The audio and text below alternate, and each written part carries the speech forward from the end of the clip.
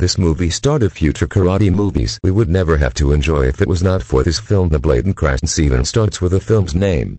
The new version is set in China and features a youngster learning kung fu, but it recycles the old title, which reflects the Japanese martial art Mr. Miyagi memorably taught back in 1984. When remake star Jaden Smith tries to explain the difference to his mom, Taraji P. Henson, her response is essentially whatever. For all the gorgeous shots of the Forbidden City and the Great Wall of China, the studio suits at Columbia Pictures apparently don't care where the movie is happening as long as they're cashing in on moviegoers' childhoods. Still, strict adherence to the classic underdog formula and a surprisingly serious performance from Jackie Chan give it Karate Kid a fighting chance. At 135 minutes, the remake takes far too long to get moving.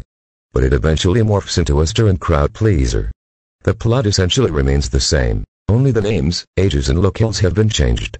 Instead of Ralph Macchio's teenage Daniel San migrating from the East Coast to the West Coast for his single mom's new job, the new version follows 12-year-old Dre's move from Detroit to Beijing when his single mom gets transferred. Reeling from culture shock, Dev takes comfort in his fast friendship with Mei Ying, Wen Han, the pretty violinist he meets at the park. But their relationship incurs the wrath of school bully Chen, Zhenwei Wang, and his band of thugs. When Dre's tormentors corner him in an alley, he gets help from an unexpected source. Mr. Han Chan, the taciturn maintenance man at his apartment building. After besting the band of bullies with his martial arts prowess, Mr. Han reluctantly agrees to teach Dare Kung Fu. In the wax-on, wax-off spirit of the original, Mr. Han doesn't offer the kind of training Dare expects, directing him to remove, hang up and put on his jacket now zine. But through a long series of montages, the youngster grows strong in body, mind and spirit, just in time for the big tournament that will pit his skills against Cheng's, and Mr. Han's peaceable philosophy against Chen's teachers win at all costs attitude.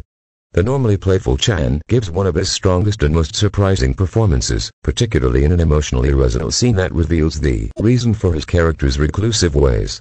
Unfortunately, Smith, who backed his dad in the pursuit of happiness and co-starred in the remake of The Day the Earth Stood Still, puts in an uneven start turn that proves he's not ready to carry a movie, even if his parents are the executive producers.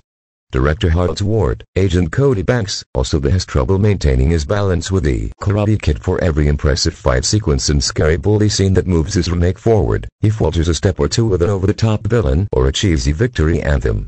And in this 80s kid, Joe Esposito's "You're the Best" might be obnoxious, but a beat just and beat Brent Smith hip-hopping through Never Say Never.